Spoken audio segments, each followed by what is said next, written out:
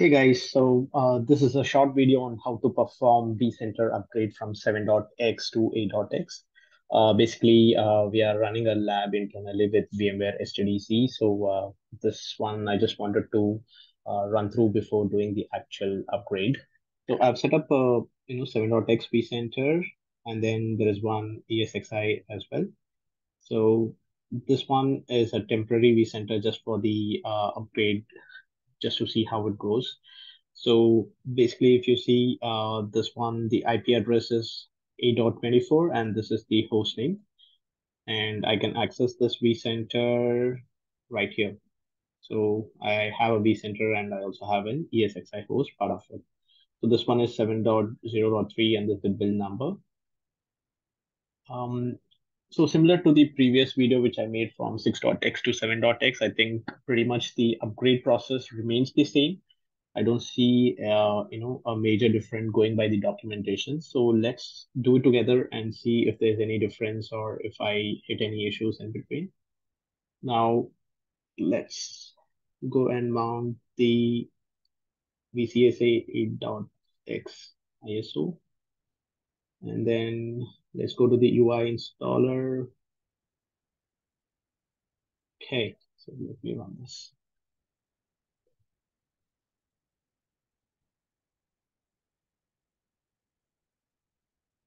Okay, so the UI remains same, similar to last time. We have install, upgrade, migrate, restore option. So I'm going to use the upgrade option. And yeah, the same banner which we saw previously, that the vCenter with an external PAC will be converged to vCenter with an embedded. That remains same even for 8.x. And also there's no more the Windows version of vCenter. So we'll begin with the stage one where it deploys a new vCenter. So as you know, we need a temporary IP for this process, and it doesn't really require a DNS entry or the forward or reverse lookup. Just a temp IP in the same subnet where your source, vCenter is present, or any routable network should be also okay. So let's begin. We go ahead and accept the license agreement, and then source appliance details. So here is my source appliance. Let me go and put the host name of this, connect to the source.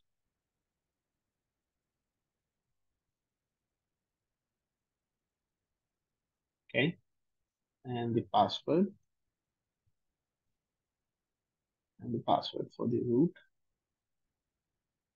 and ESXi vCenter that manages the source appliance. So my source, since it's a nested environment, this is my actual vCenter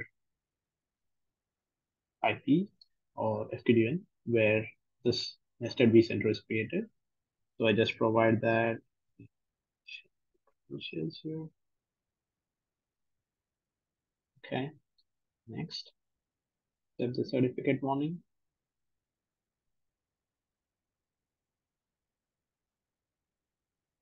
Okay, now it's asking for the vCenter deployment target. So pretty much same process. So I'm going to use the same vCenter, which is the actual vCenter, not the nested one. And then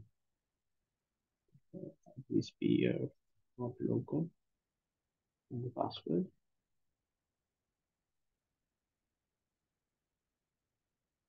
So I'll choose the folder here. This is where I want my a.x appliance to be deployed. Go next.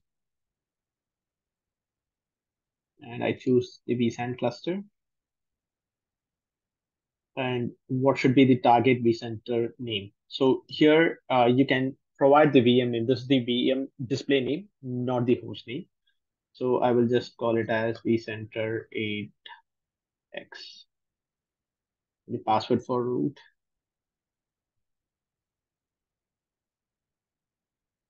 Next.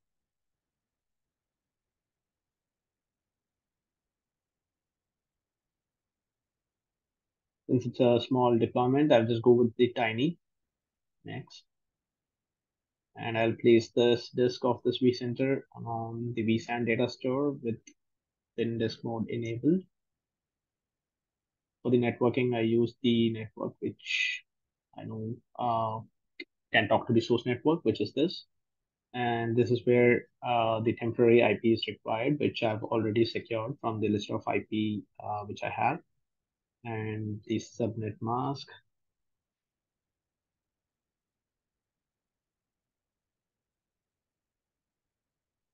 And the default gateway and the DNS. So you really no need to create any DNS entry for this. It's just a temporary thing. So just put in the details, click on next. And this is the summary. So my source vCenter, it is on a different target vCenter, and what's the name, deployment size, and all the other details can be validated here. And I'll click on finish. So this process is going to take a while. I will pause the recording for now and resume it. All right, guys. So it took about 13 minutes to complete the upgrade stage one, which is like deployment of vCenter servers. So if we go here, we can see we didn't have a.x now, so we have it here. The appliance is deployed. Now let's proceed with stage two. And also, right, sometimes if we close this installation wizard, right, to restart it, it's good if you can just log in to the management console 5480, and we can kickstart the stage two from there as well. So let me continue. And stage two is loading, right? So which is like, basically this will transfer the data from the old appliance, the data and the configuration. So let's go next.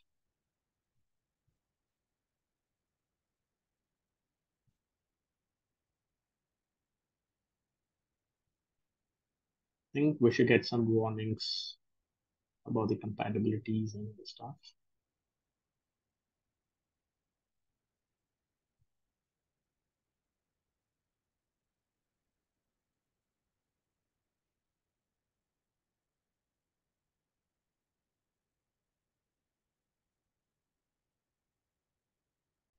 All right. So after a couple of minutes, this was the output. First one, it says, IWA, which is integrated Windows authentication, will be deprecated in 7.x, and it continues to be available in some and will be phased out in future. So if you're using IWA, it's good to use alternate identity method. And files that are not compatible with a.x will not be copied over. And this is about the extension, the VMware Cloud Service Provider, which even I'm not sure about. But yeah, I think these are just warning. So if it is really alarming for your organization, then we can just work out on this. If not, we can just close and go next. And since my source vCenter is just a test one, there is not much of data. If not, you will really see, a big amount of data. Even if I go with the last option, which, the transfer happens for configuration, inventory task, and events performance, it is still quite small. So I will go with the same one where I need everything to be transferred over from the source to destination. And this is the customer experience improvement program. I want to leave it checked because when you go for the lifecycle manager upgrade within vCenter, right, we need this option to be enabled. So I'll go next. I verify things here, and then yes, I have backed the source. So it's very important. In my case, I did not do that or show a demo on how to do it, but there is a way to do a configuration level backup of vCenter, and it's good to have the configuration backed up before doing this upgrade. So I will go finish here, and the source vCenter will be shut down. That's because the destination or the a.x vCenter will take the IP over the source, and the FTDN also will be taken over from the source. So it's expected that it has to shut down. If not, it will be a IP conflict in the network. Click OK. And this process will take some time. I will go ahead and pause the video and resume once it's done. Alright, guys. So around this stage, right, I did get the error unable to authenticate user. So this one is similar to the previous one. So when I Google it, right, I see most of the users are complaining about this. It's the exactly same thing which I got. So the suggestion here is to go ahead and log in with the 5480 and the upgrade should still continue. So what I'll do is I will leave the wizard as is, but then I will go and log in here. vCenter.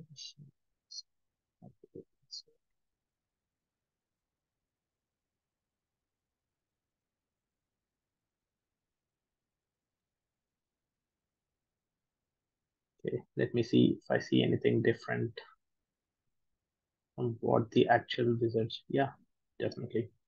So this one stopped the vCenter installation wizard, right? It stopped after popping up the error. I closed the error.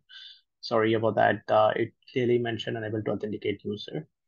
So I close this, and you can see when we log into the 5480, the stage 2 of upgrade is still continuing and it's going good.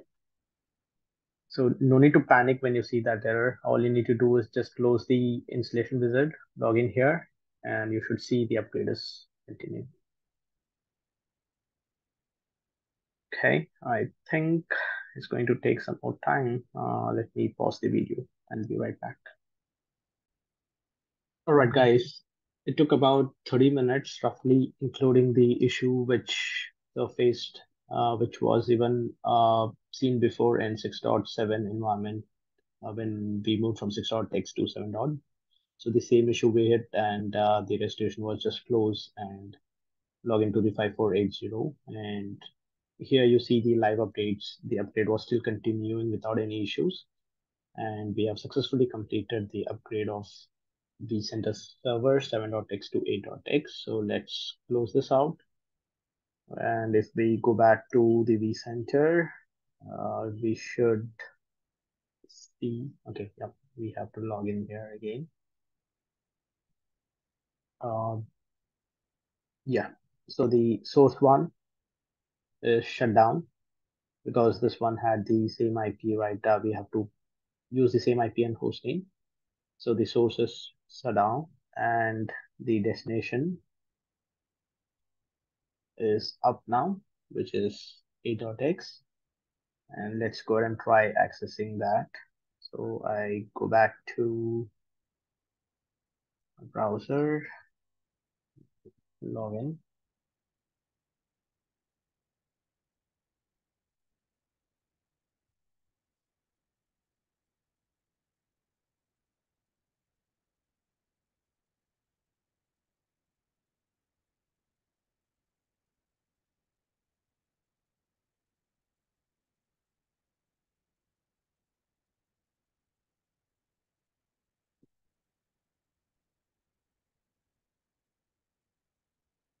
Just taking a while.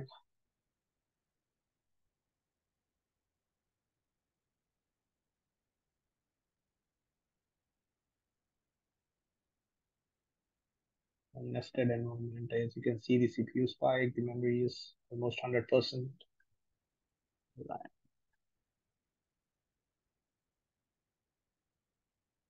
Okay, so here we go. We have logged into the vCenter server 8.x. The name is 7.x, so maybe this is a good idea. Like if we do not name our vCenter specific to a version because post upgrade the host name is returned. So better we give a common name without any version. And we can go and check the summary. We are on 8.x. This is the build number. Perfect. So that's it. So for this video, this was it. And in the next video, I will be upgrading this ESXi host, which is in 7.x version right now, to 8.x. So most likely we will be using the update manager, the lifecycle version to do that. So let's explore in next video. Thank you guys.